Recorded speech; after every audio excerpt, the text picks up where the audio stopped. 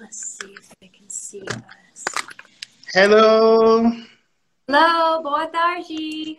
Boa tarde! Olha que português incrível! Hello, I have Ana! Anna here to help. Oi, tudo bom? Tudo bem? E você, como vai? Estamos bem, Yes. Very well. Thank you very much. We are so excited to be here today. Ela tá indo bem e ela tá super animada hoje. Eu agradeço muito a presença da Miss Doyle e da Ana nessa live de hoje. Yes. And so tell him we will let him take it away and ask us his questions. A Miss Doyle falou que vai dar início às suas perguntas para a gente continuar com essa live. Ok. Então, pessoal, vocês viram como funciona a tradução simultânea. Então, não quando vocês estiverem aqui na Welvind. Yes. It's hard to hear. Está cortando um pouco a sua voz. Tá cortando? Isso. Você pode repetir o que você disse? Sim. Eu falei que para os clientes brasileiros não terem medo, né, de conversar com a Miss Doyle por conta da tradução simultânea. Yes. So would he like me to start talking or does he want to ask us questions? Ela está perguntando quem é que vai começar a falar. Ok. Bom, então a tradução simultânea é esse serviço incrível. A Ana vai estar nos auxiliando lá.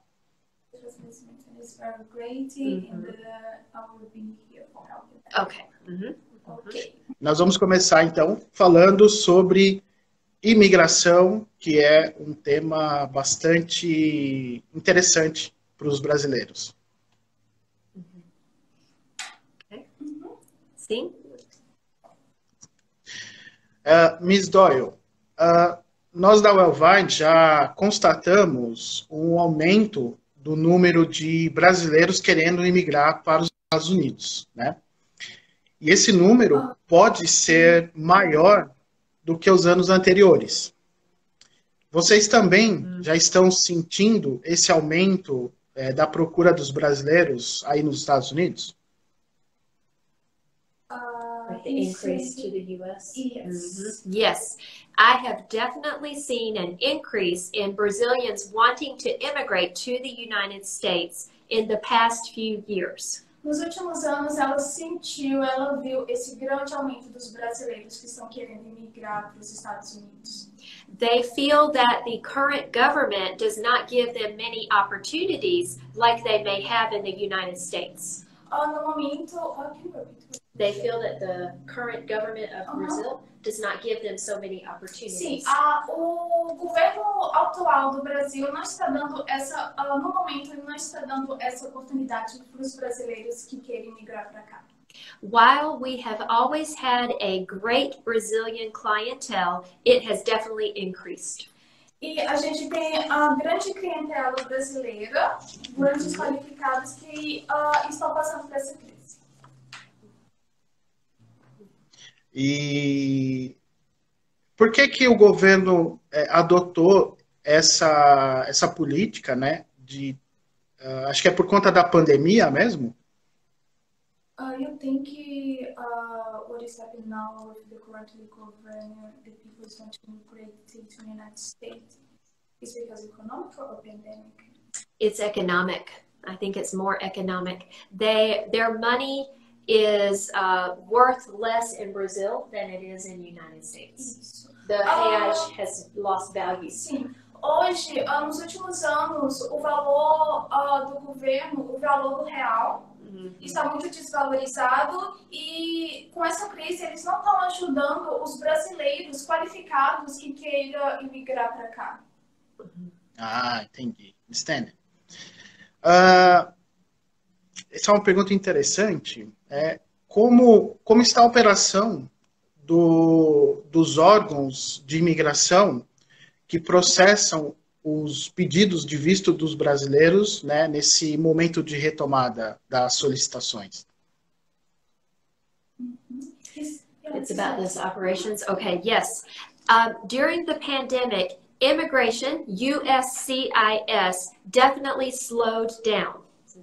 Yes. Durante a pandemia, o SCIS, Serviço de Imigração dos Estados Unidos, eles estão trabalhando super devagar. But more importantly, the embassies and consulates in Brazil almost stopped working completely. E o grande problema é os consulados e as embaixadas dos Estados Unidos no Brasil que estão totalmente quase paradas. It is a huge problem that we are still going through with our clients. O grande problema agora dos clientes que estão esperando o atendimento nas embaixadas agora. Did he ask about the changes? Yes, he's asking how our SCIS is working right now after the pandemic. Okay, immigration is finally starting to catch back up, but we are seeing delays on two particular types of cases that affect Brazilians. One is the work card, and the second is the green card delay. Isso.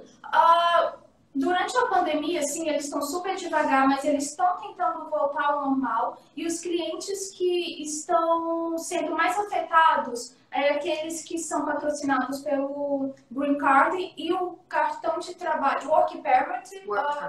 Cartão de trabalho, permissão de trabalho. Sim, Work Permit é a permissão de trabalho, sim.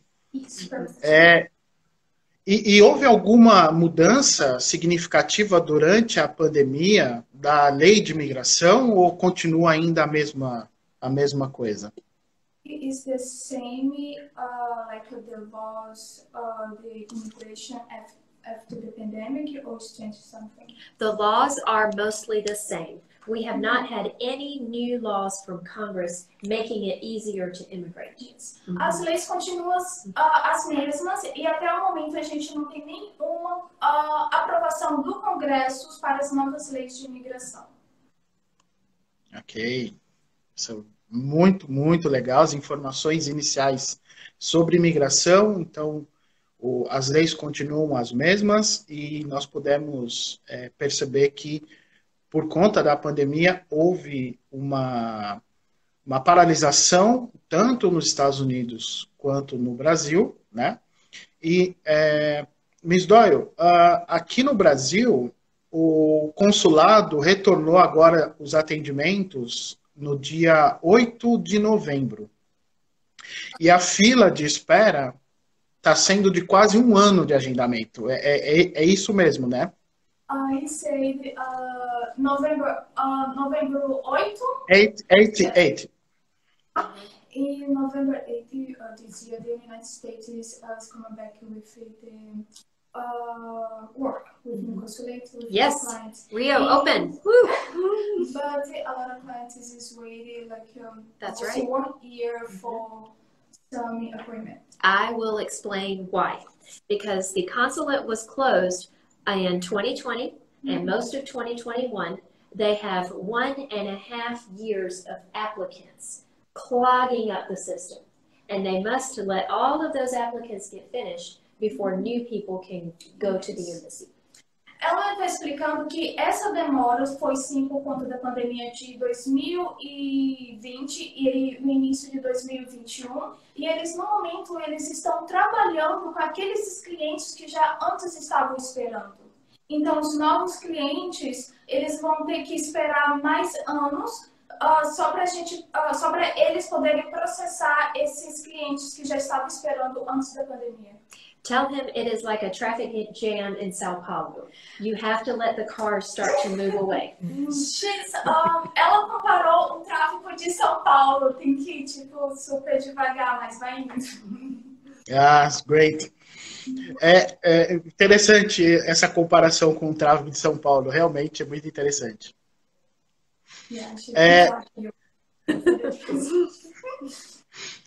Bom, pessoal, então, para quem chegou agora, nós estamos utilizando um serviço de tradução simultânea, né? E para vocês entenderem... Eu estou traduzindo ela. Em português. Eu estava falando sobre apenas a tradução. Okay, yep. Okay? Vamos falar agora, então, sobre o Green Card. É um tema bastante interessante também para os brasileiros, né? Ok? Ok. Miss Doyle, eu sinto que existe uma magia em torno dessa palavra, Green Card, aqui no Brasil, especialmente. Poderia, por gentileza, explicar para quem ainda tem dúvidas o que é o Green Card e qual é a finalidade dele, né, na sua utilização, por favor. Sim. Green card in the what is With what is American citizenship? Yes. Yes. No. What is the green card in the what? How we can use it? Yes. Okay. The green card is actually called a lawful permanent residency. O green card, para falar a verdade, se chama Lei Permanente de Residência. Permanent is the important word. Permanência é uma palavra super importante. It says that you will live permanently in the United States, not permanently in Brazil. Diz que você vai viver permanente nos Estados Unidos e não no Brasil. And some clients are confused. They think the green card is a super duper travel document. Alguns brasileiros acham que green card é um super documento para viajar pelo mundo.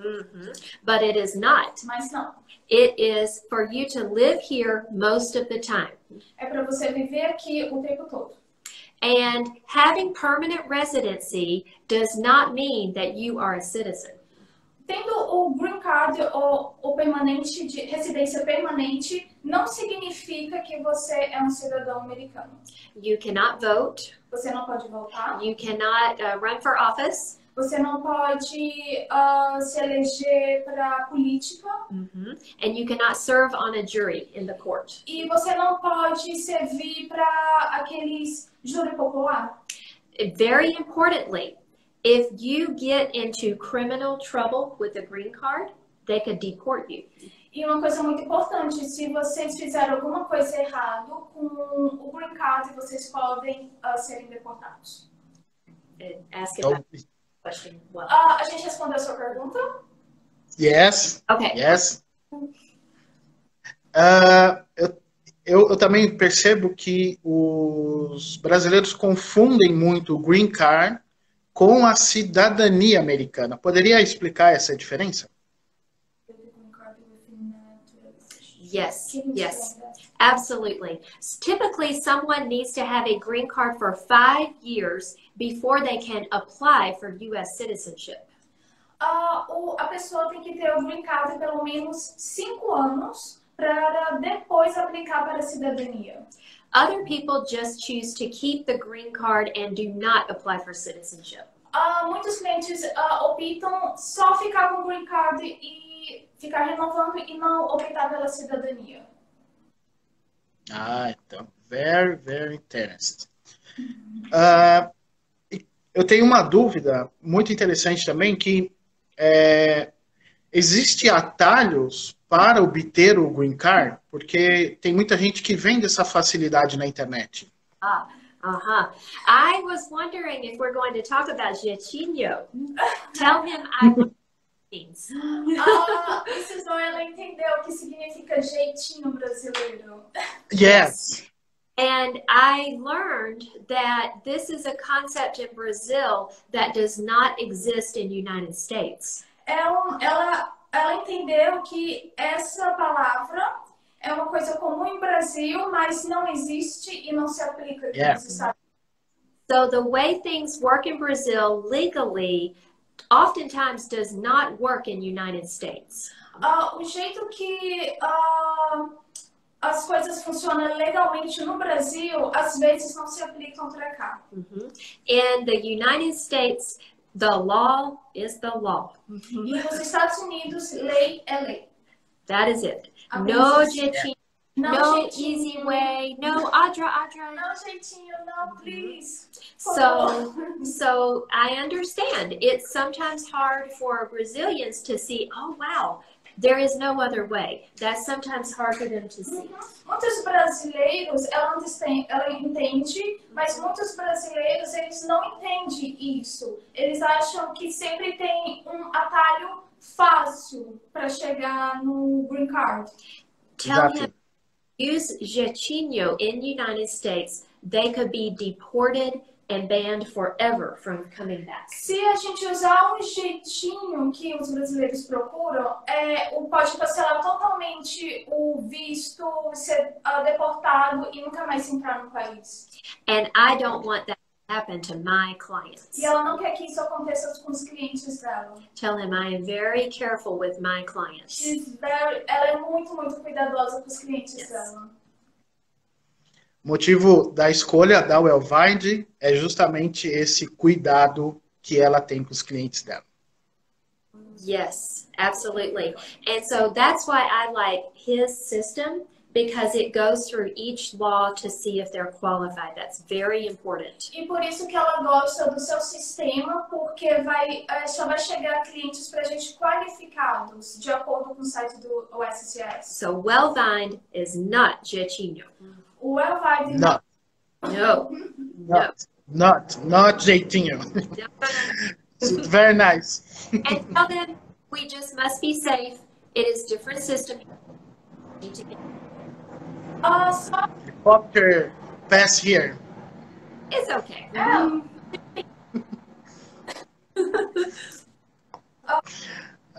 They must be safe, and it is different here than in Brazil.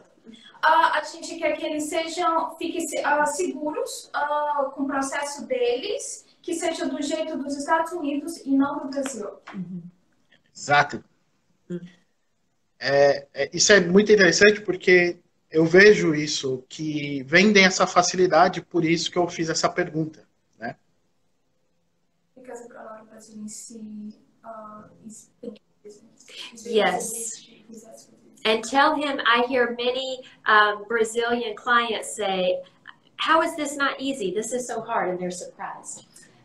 E por isso que às vezes ela vê, tipo, surpresa nos clientes, falando como isso é fácil ou tão difícil. They say, why? Why that? Por que isso? Por que muitos documentos? Why so many evidências? Yes. Like this? Exatamente. E seguindo nesse caminho do atalho que não existe, quais então os caminhos corretos para solicitar o green card, né? Não precisa explicar todos, mas apenas esse caminho é o correto, esse é o incorreto. He knows has a lot of ways, but what's the easy way for getting a green card? Okay. The easy way. I will tell him the 2 ways that most people get a green card. Ela vai falar 2 modos que os brasileiros podem conseguir um green card. One is sponsorship by American family member. É ser patrocinado por membro da família. Number 2 is employment-based case. E o outro é autorização de trabalho. Sometimes they can sponsor themselves for employment-based case. Às vezes eles podem patrocinar eles mesmos. I think the easier of the 2 is have a family member sponsor them. O melhor jeito fácil para isso é ser patrocinado por algum membro da família. Sim. Ok, perfeito. Family. Mas não é todo mundo que tem família aqui. Exato. Muito, muito interessante essa observação. Então, para você que tem essa dúvida de green card, como você consegue, quais são os caminhos, agora a gente conseguiu elucidar bem esses caminhos. Ok. Agora nós vamos falar sobre... Does he want to talk about... Go ahead. Travou, voltou, back. I'm good, yes. Good. Agora nós vamos falar sobre, então, o EB1, o EB2NW e o EB3. Yes.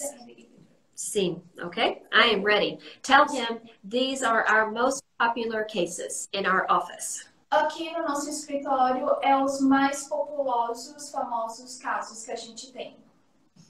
Ok. Em 2018, nós fizemos uma pesquisa aqui no Brasil que mostrou pra gente que a maioria dos brasileiros é EB3. Confirma isso também aí? Yes, many Brazilians want EB3. Okay. Also EB2. Sim, muitos brasileiros é qualificado para o EB3 e por EB2.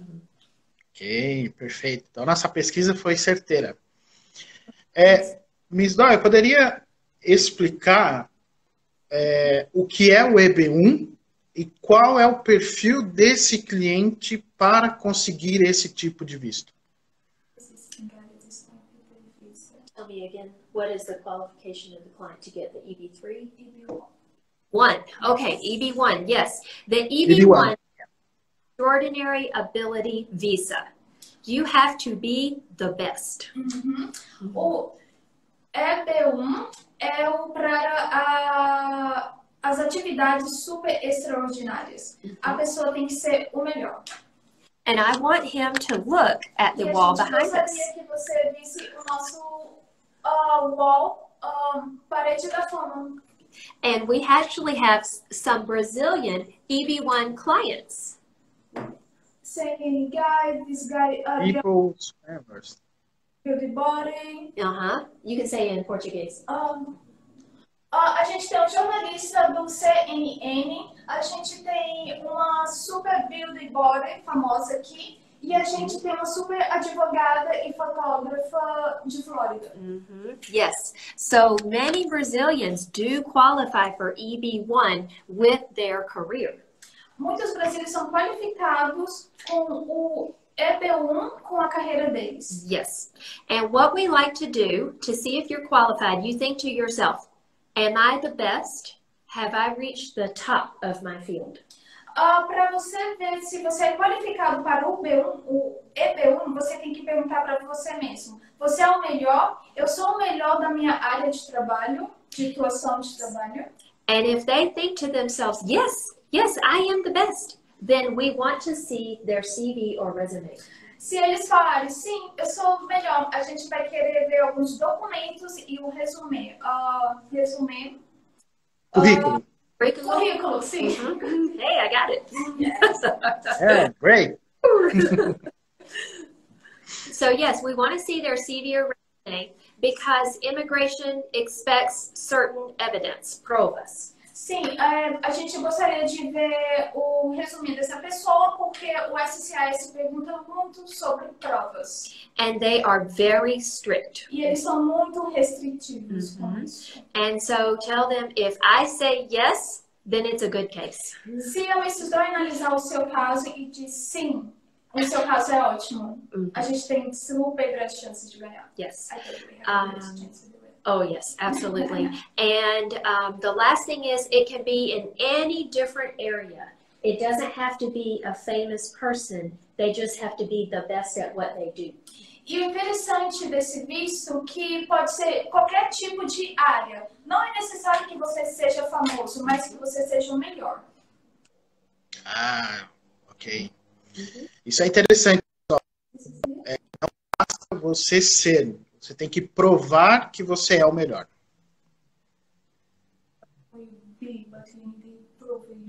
Yes. So tell him, for example, right now we have a Brazilian client, the best dentist. No momento, a gente tem uma cliente de São Paulo, que ela é a melhor dentista do país. Estamos trabalhando no caso dela. Nossa, very nice. Muito legal. Yes. Muito legal mesmo. Então, fica aqui, então, para quem acredita ter o perfil EB1, né? Então, você tem que ser o melhor e provar que você também é o melhor, tá? Agora, Miss Doyle, muitos brasileiros, eu tenho visto aqui, que buscam saber sobre o EB2NW. Eu vejo muita informação errada por aí, aqui na internet principalmente. Você poderia explicar o que é esse visto, EB2NW, qual é o perfil também desse cliente e como ele, quais são as formas dele conseguir esse visto. Okay. Tell him to start. Many Brazilians get confused about EB2 NIW. A lot of Brazilians is Português. Muitos brasileiros ficam confusos sobre EB2. o EB2 e o National Interest Waiver, o NIW. NIW. Yes.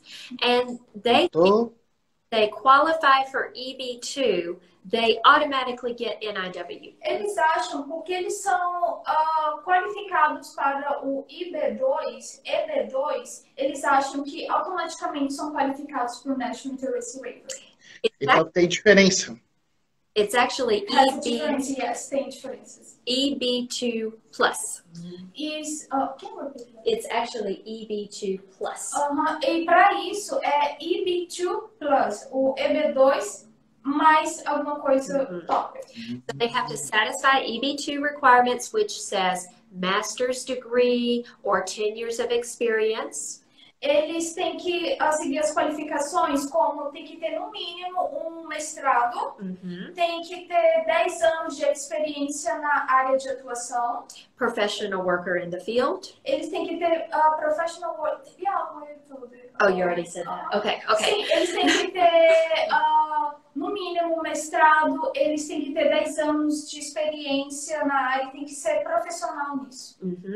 The National Interest Waiver says you're coming to the U.S. to help the people of the U.S. O National Interest Waiver, interesse da nação, eu esqueci. NIW. NIW. Eles têm que mostrar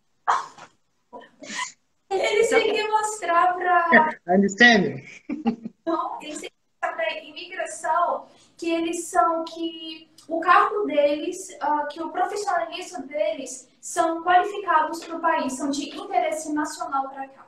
Yes. So tell him many Brazilians qualify for the EB2, but their work when they come here is not in the national interest. Muitos brasileiros são qualificados para o IB2, porém não são qualificados para o NIW. Eles não são de interesse profissional daqui.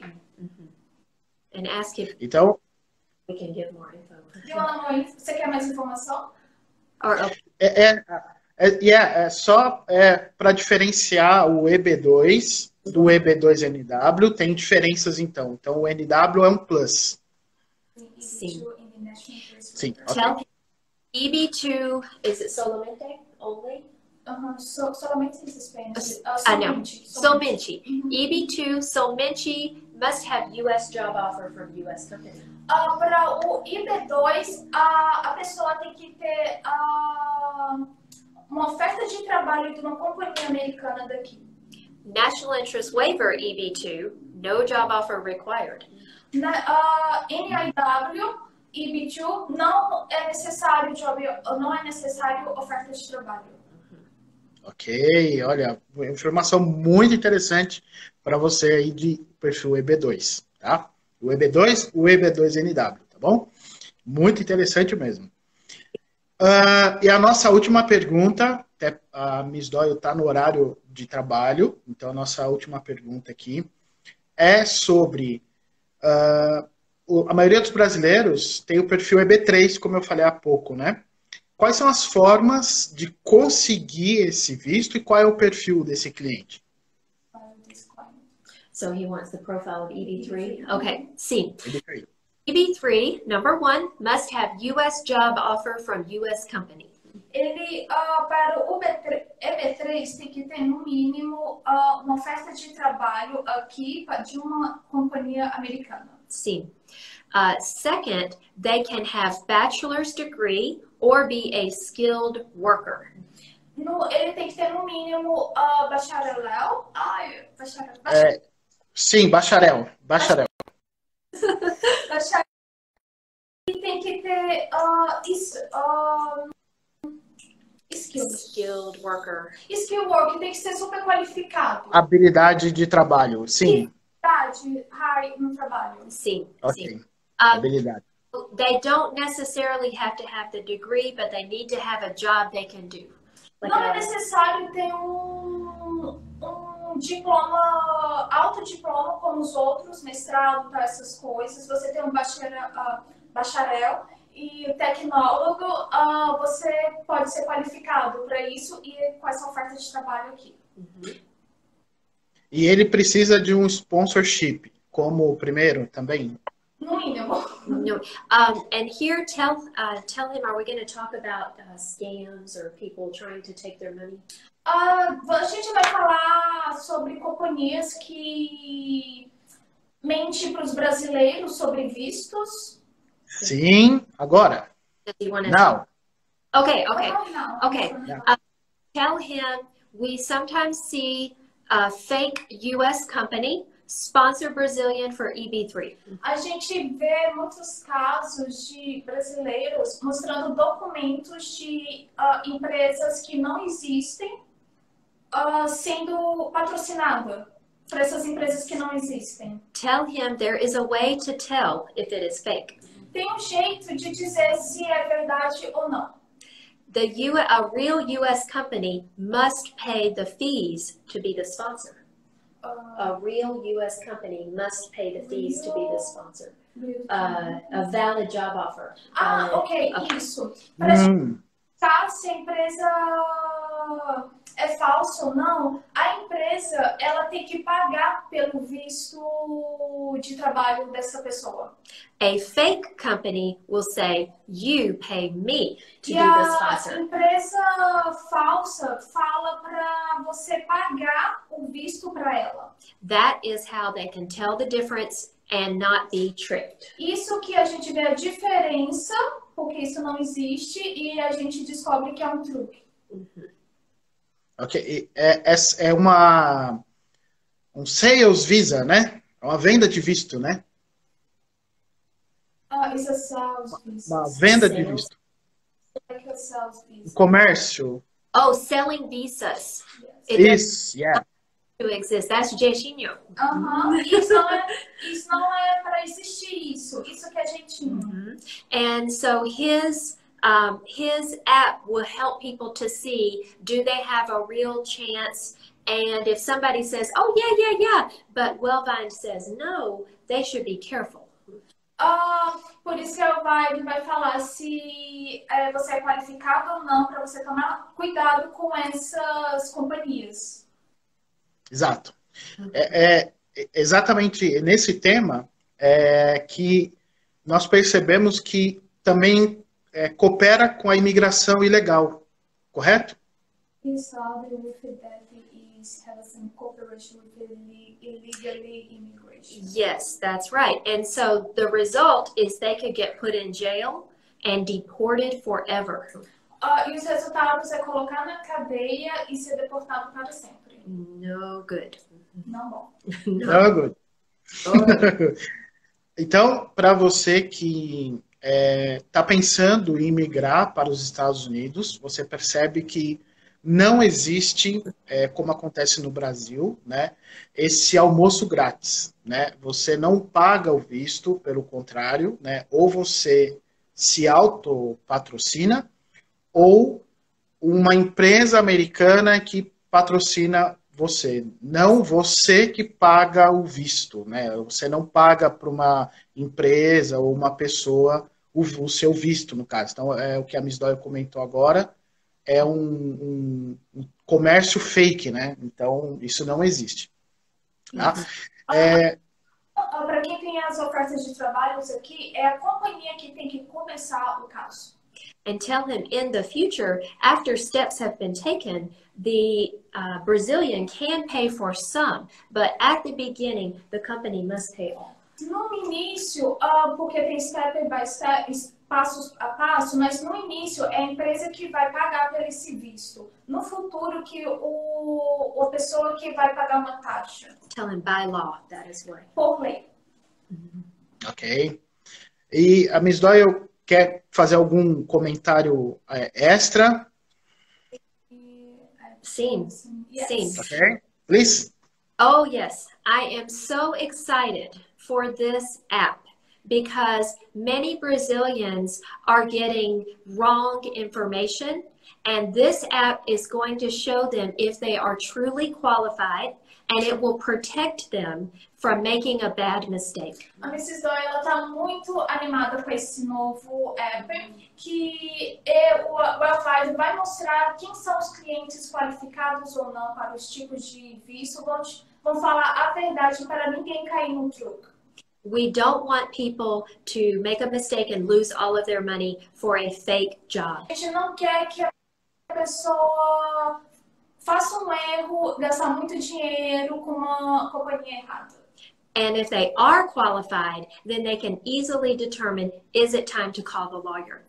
Se a pessoa é super qualificada, quando eles verem que ela é super qualificado, é quando ela tem a hora de ligar para o advogado. Exato. Exatamente isso. Miss Doyle. Então ela está super impressionada com esse app. Eu também. I have. Yes. Me too. Oh, yeah. Miss Doyle, eu gostaria muito de agradecer o seu tempo. Eu sei que é muito curto. E a Ana por esse serviço de tradução incrível. Oh, não, sorry. Welcome. De nada.